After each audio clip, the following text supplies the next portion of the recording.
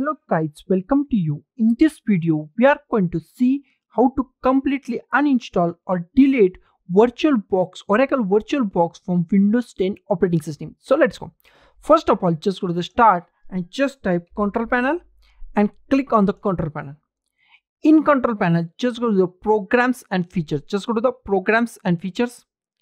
Here we find Oracle VM VirtualBox. Just find Oracle VM VirtualBox, then your version number. Just select that and just click on the uninstall and click on the yes. Now it's asked to uninstall or not. Just click on yes. Okay, now our Oracle VM VirtualBox is uninstalling from our PC. It's take less than 1 minute. So be patient and wait for 1 minute.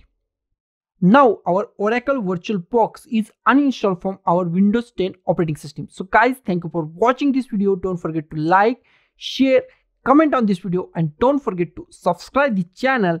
Thank you guys.